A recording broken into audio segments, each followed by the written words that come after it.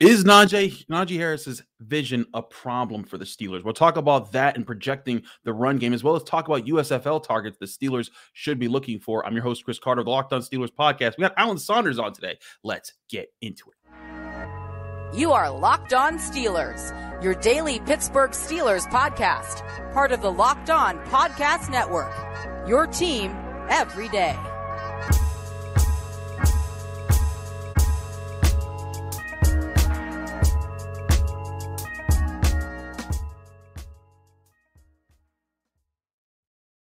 Hello and welcome to the Locked On Steelers podcast. I'm your host, Chris Carter, bringing you your daily dose of all things on the Pittsburgh Steelers. As always, you can find this show on your favorite podcasting networks and on YouTube. Like this video if you enjoyed. Subscribe to this YouTube channel to get all of your daily Monday through Friday episodes, as well as our bonus content. We thank you for making the Locked On Steelers podcast your first listen every day, because we're your team every day. And today's episode is sponsored by LinkedIn. LinkedIn Jobs helps you find the qualified candidates that you want to talk to faster. Post your job for free at linkedin.com/LockedOnNFL. That's linkedin.com/LockedOnNFL to post your job for free. Terms and conditions apply. We've got Alan Saunders back from SteelersNow.com. Alan, it's great to have you as always. I want to talk to you about Najee Harris. And anyone who watches this show knows that I'm higher on Najee Harris than I think that the average Steelers fan is, because of his numbers so far in his career. And when looking at it, yes, he's had over 1,000 yards rushing in both his first two seasons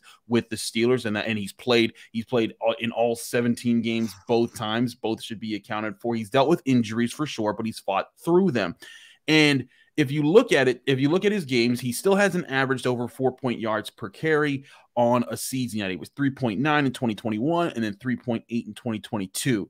But Alan, you and I have talked about this a lot on our own time, how much the offensive line plays into this, how much Najee plays into this. How much of a problem do you think Najee Harris's vision has been for him? And how much of a problem do you think it will continue to be with this new offensive line and the growth that he's been able to show? I don't know that his vision has been a big problem.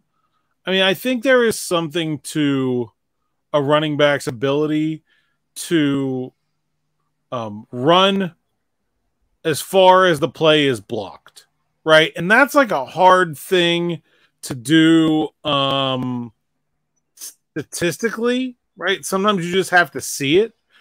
Sometimes the way it looks maybe to a running back, the hole is different is the way it looks on film.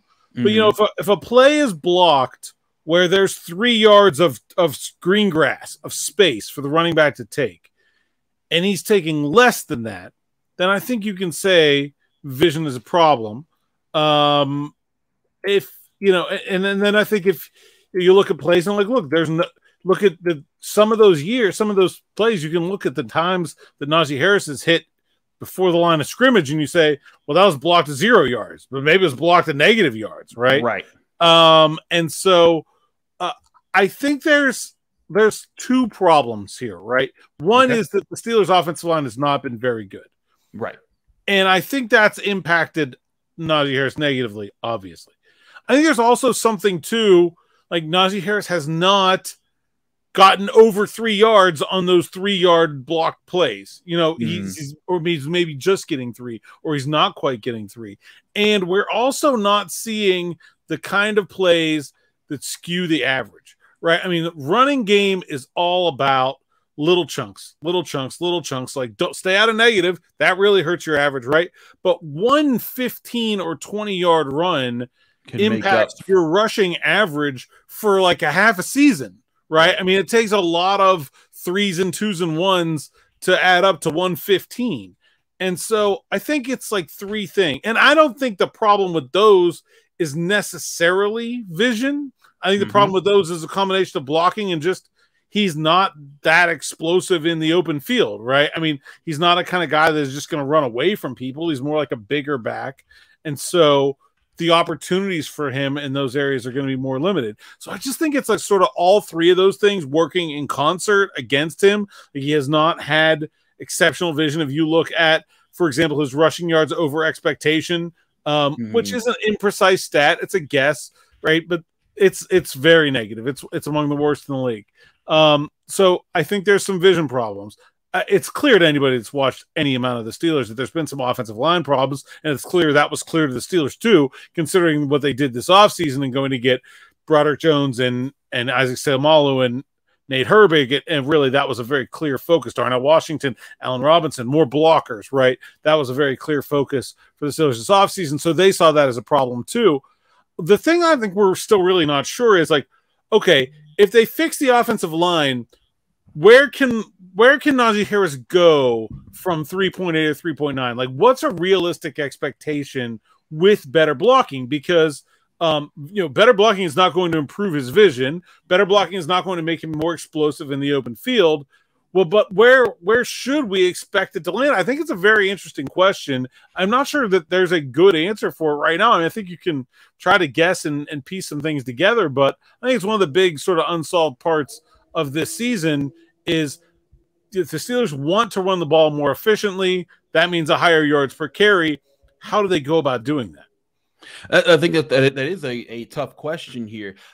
The thing is, I don't think I agree with you that Najee Harris is not the guy he's not Jonathan Taylor, where if he hits a seam, he's gone for 80 yards. Willie Parker, right? Yeah, like just not, he's obviously not that guy.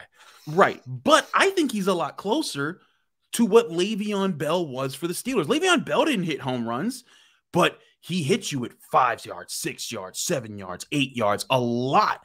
And he would fall forward and he would be consistent and he would be a problem for you. And he'd also be a good receiving back. And I think that Najee Harris can be all of those things. And if Najee Harris can get to the level that Le'Veon Bell was for the Steelers, it puts this offense in a whole nother playing field. Now, granted, Le'Veon Bell also ran behind Marquise Pouncey, David DeCastro, Marcus Gilbert, an offensive line that was doing all that work and giving him that space. But I think it's important to remember, like, there were games when Rashard Mendenhall would struggle, and you'd look at the late 2000s Steelers offensive line, it wasn't that good. But when they started to coalesce, when they started to come together, when they drafted Marquise Pouncey, he had some really good years and was able to be a big factor there. In fact, in Marquise Pouncey's only season, not only season that he played with Mendenhall, because he played a couple of years after that, but in his rookie season, Marquise Pouncey, when he played, that was the only time Rashard Mendenhall got over 1,200 yards. He had 1,273 and was a huge factor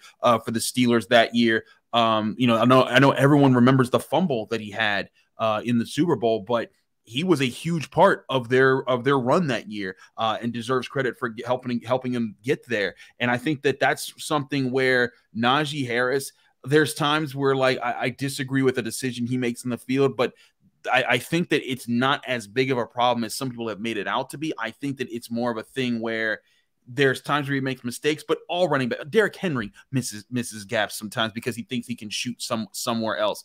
But Najee Harris, to be the back that the Steelers need him to be, needs to be the guy that's hitting the hole hard, that's falling forward, and when the offensive line is giving him space, he's getting these 5 or 6 yard runs more often and more often.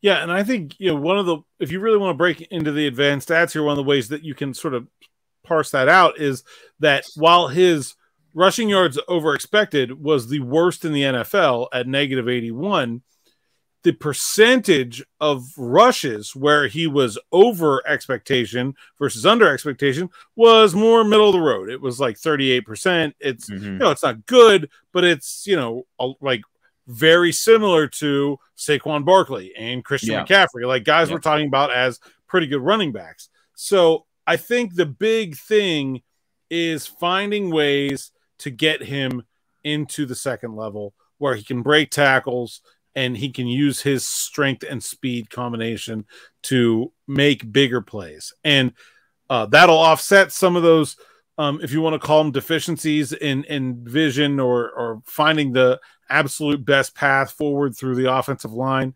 I think that goes a long way. I really think that's the key. And I think, one of the things you said, use them in the passing game, but I think just sort of changing the point of attack for him in a lot of ways will make that better. Whether that's maybe a little bit of pistol or, moving him out into the slot, having him come into motion. Those kind of things I think will go a long way. I think this is really, a lot of the focus this offseason is going to be on Kenny Pickett, and there's good reasons for that. He's probably the most important player on the team, but I think this is an underrated job for Matt Canada, is finding a way to unlock more of Najee Harris's talent this season.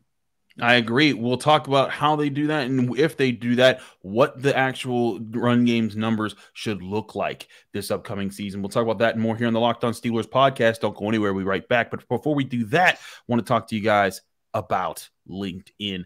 LinkedIn, of course, is sponsoring this show, and they're here with LinkedIn Jobs, which gives you the opportunity for, if you're looking for the new hire, this is your chance to reach out into a great network, find the right people that fit your business, talk to them faster, and get it for free. You can create a free job post in minutes on LinkedIn Jobs that helps you reach out to your network and beyond, including the world's largest professional network at LinkedIn that includes over 810 million people. Then you add your job and the purple hashtag hiring frame for your LinkedIn profile to spread the word that you're hiring so that your network can help you find the right people to hire. Simple tools like screening questions make it easy to focus on candidates with just the right skills and experience so you can quickly prioritize who you'd like to interview and hire. It's why small businesses rate LinkedIn Jobs #1 in quality hires versus leading competitors.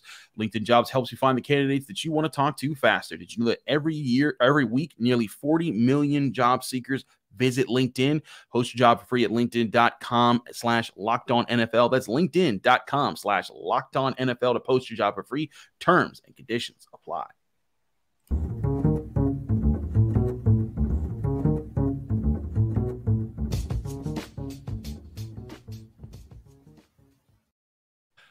Back here on the Locked On Steelers podcast, I'm your host, Chris Carter, here with Alan Saunders of SteelersNow.com. Alan, so let's talk about this for a little bit here.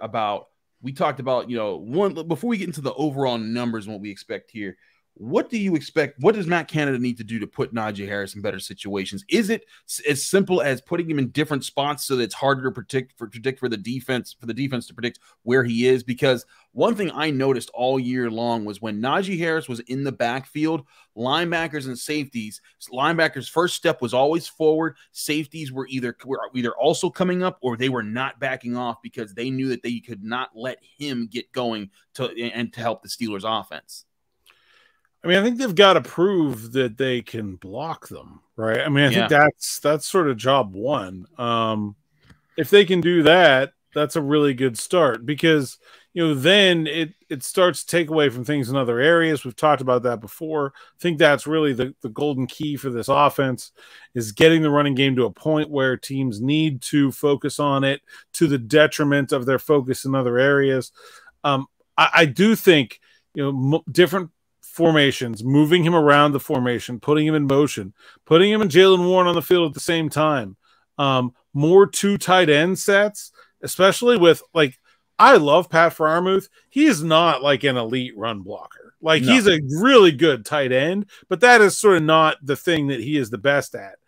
So I think a tight end in Darnell Washington, who and I love Zach Gentry, but putting Zach Gentry on the field sort of gives away your intentions most of the time, right? He's a guy you're going to throw the ball to 5 times a season.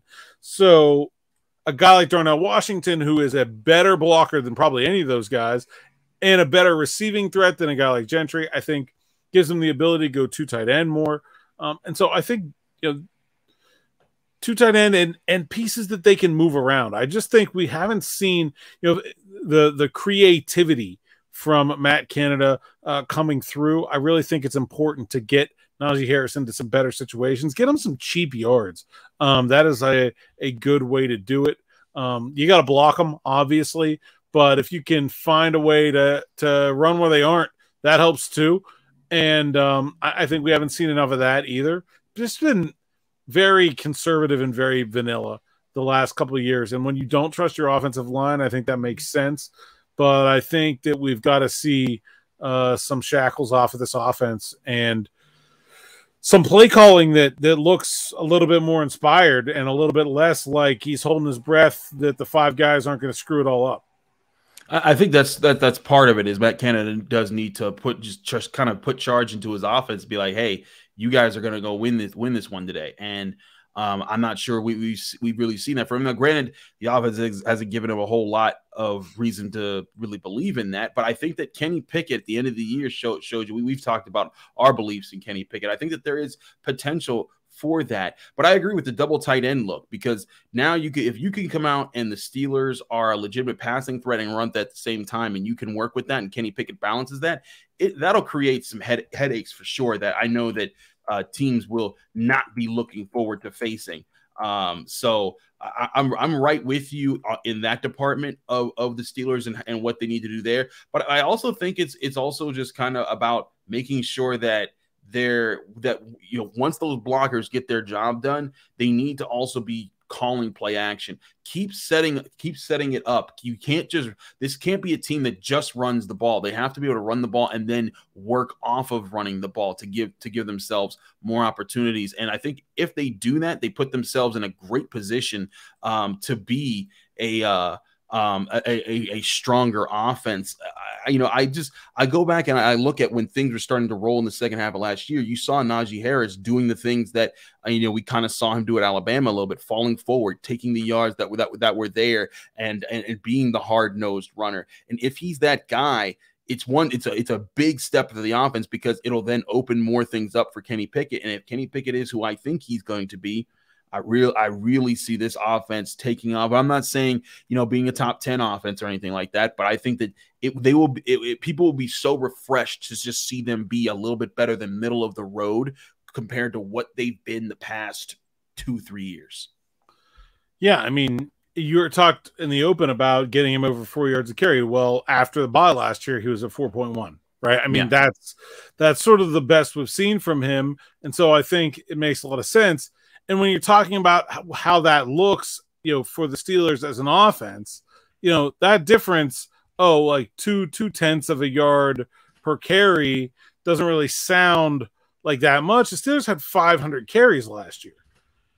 So a tenth of a yard per carry is an extra 50 yards. So that's an extra 100 yards a year. So the Steelers last year had 2,073 rushing yards. They were 16th in the league.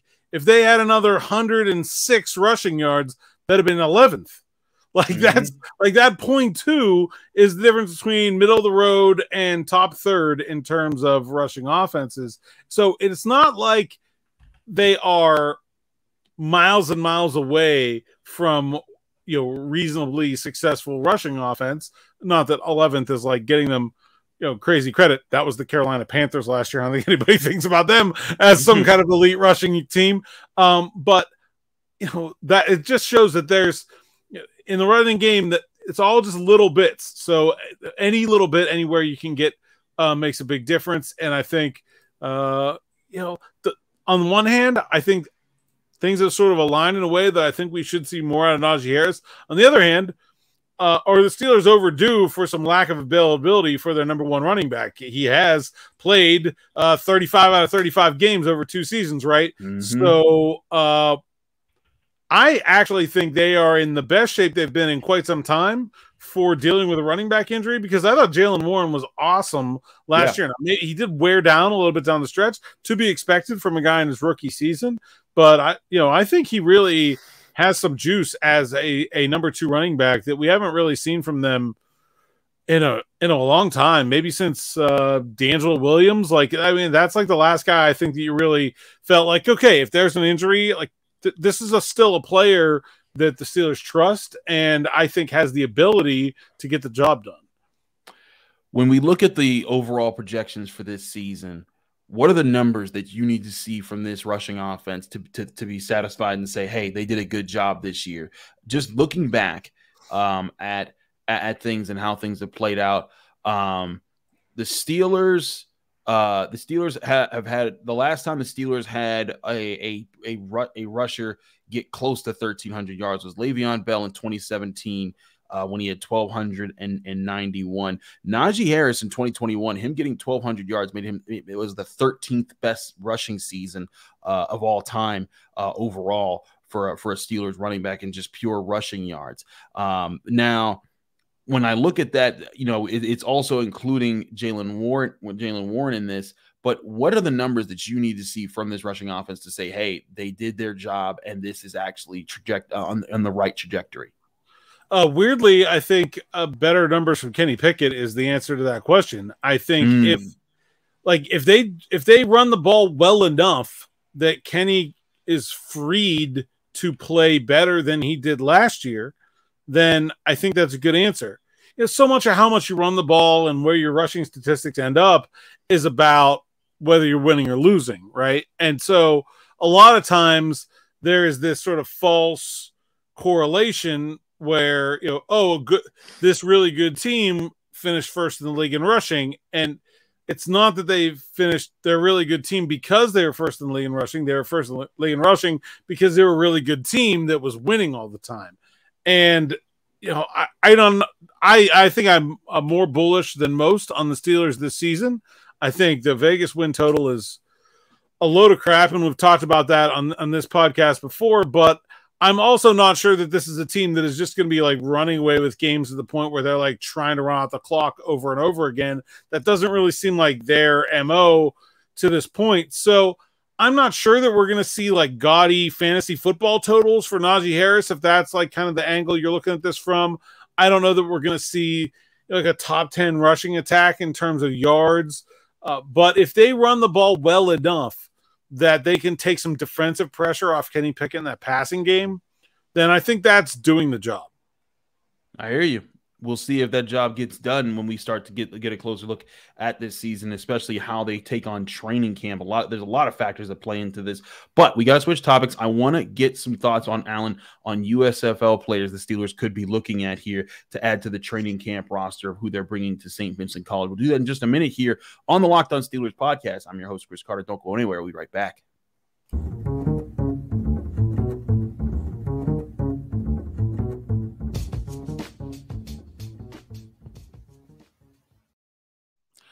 Back here on the Locked On Steelers podcast, I'm your host, Chris Carter, with Alan Saunders of SteelersNow.com. Alan, want to ask you about USFL, guys. Now, yesterday on the show, I talked about this briefly. I'll get your thoughts on this, too.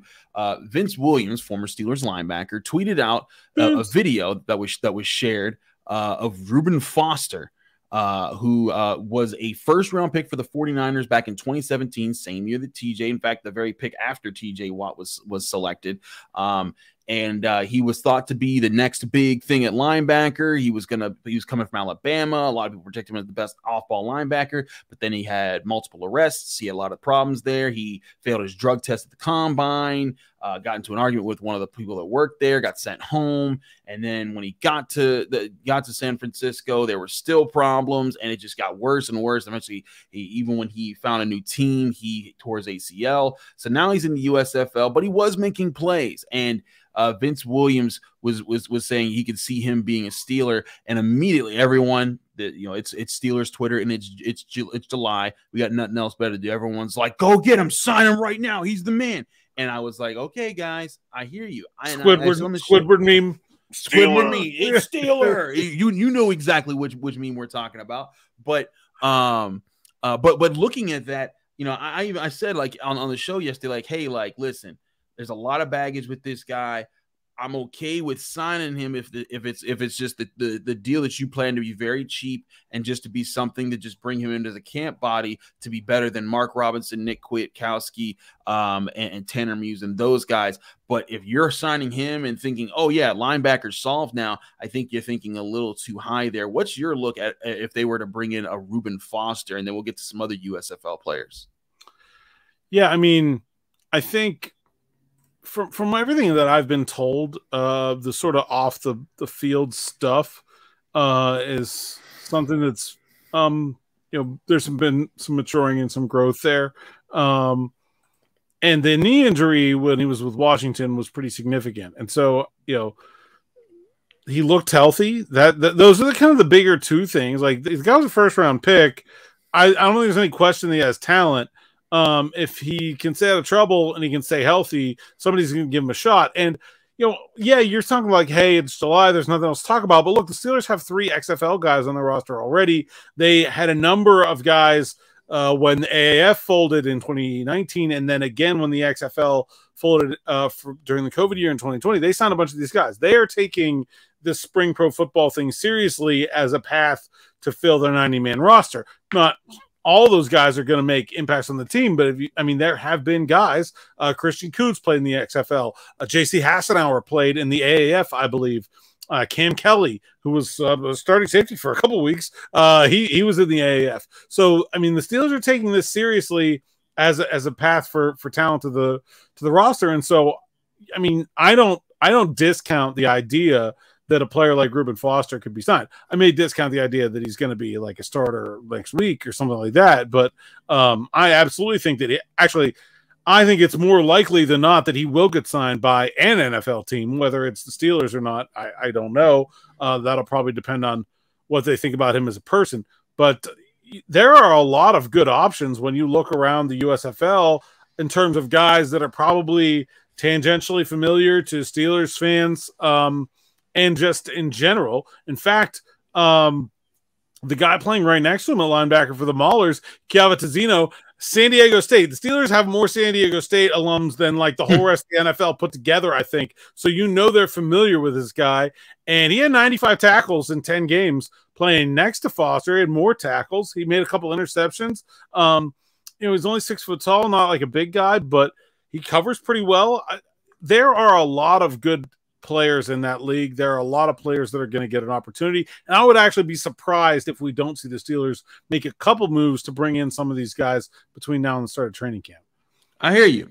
I wouldn't be surprised either. Alan, I have a question, though, a reasonable one. What's the expectations for a USFL player who just played a whole season in his league? And like, if you're Reuben Foster, you played all the way to the championship game. So you're going to basically get, let's say they signed Reuben Foster, or one of the other guy, or anyone else that was just in the championship game. Also, like, one of the Birmingham Stallions, you sign that guy this week. And basically he has less than a month to get ready for training camp and to heal up. Football is a very physical game, even at that level in the USFL.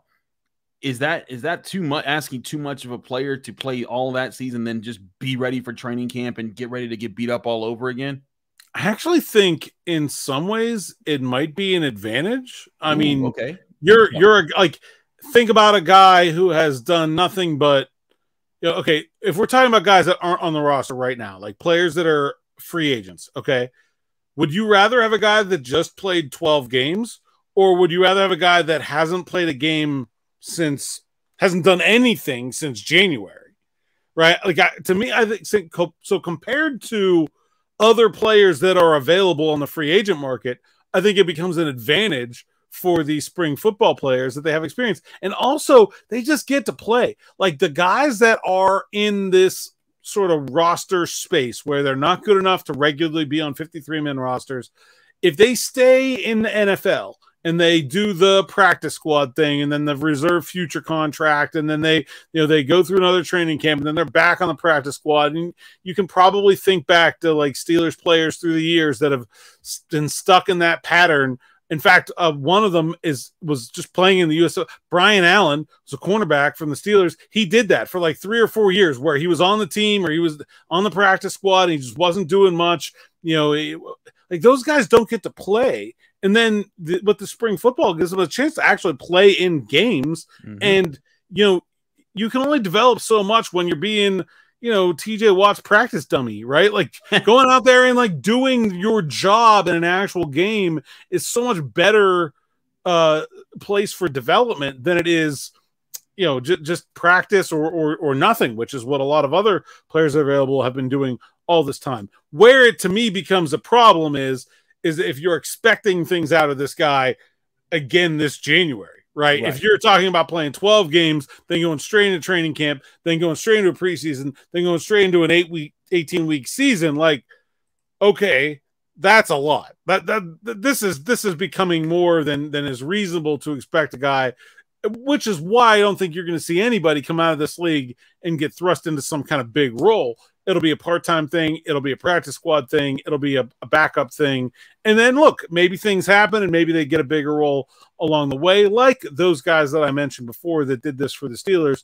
But I do think that when talking about like day one of training camp, heck yeah, give me the guy that just played 12 games. Like, I think he's in a better position to make an impact at that moment than someone who's just been sitting around for these 5 weeks. I hear you on that.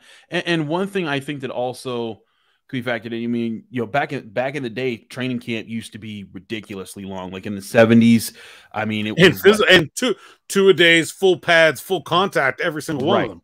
And here's the thing is that, like, those guys took a lot more beatings, and there was a lot more things that they had to worry about later in their lives. And that's why football is different today in what players are allowed to do, because they're trying to make it so that more football players can have healthier lives after the game.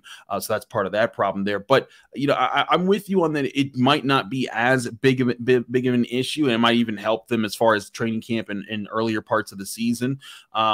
But I think it's like kind of like what you said too. Is like don't look at these guys as the potential saviors. Don't look at these guys as the players who are going to come in and just fix everything. These are guys who can be puzzle pieces that could fit in on the bottom end of a roster and help you maybe have some depth options where if you go through what you went through with the Buccaneers when like the Steelers' entire secondary was decimated, you could have a guy step up in that moment. Those are the guys that you're looking for from the USFL right now.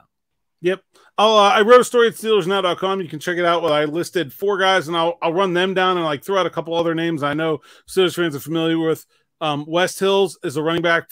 He was played 1 year at Slippery Rock, and he's a big dude. I think if you look at the Steelers, like number 3, 4 running back options, it's all little guys. West Hills led the USFL in rushing, and he's a big, strong, physical guy. If you're looking to put like a true backup to Najee Harris and Jaylen Warren on the practice squad, he could be a fit. Chris Orr is a linebacker from the New Jersey Generals, played at Wisconsin with Keanu Benton, Nick Herbig, Isaiah Loudermilk, Joe Schobert, and TJ Watt. So a lot of Steelers. I think the Steelers are pretty familiar with his game. Another really good cover linebacker, something I think we've talked about roughly 747 times on this podcast over the years. 748 tomorrow.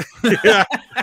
Breeland Speaks is probably a player whose name is familiar to you. Was a 2nd-round pick of the Chiefs in 2018. Very talented edge rusher that was had a substance abuse violation and kind of had things fall apart for him, but had a very strong season, 9 sacks in 10 games in USFL. And a couple former Steelers had really big years too. Deion Kane, wide receiver out of Clemson, played for the Steelers in 19 and 20. He was the championship game MVP, got 4 catches, 3 touchdowns, including the game sealer. And Marcus Gilbert, cornerback with Quilpa Roots, was with the Steelers the last 2 seasons. He led the league in interceptions and was part of that #1 defense with the Maulers. There are certainly a lot of guys out there. That's just a couple names, but ones that I think are familiar to the Steelers and Steelers fans.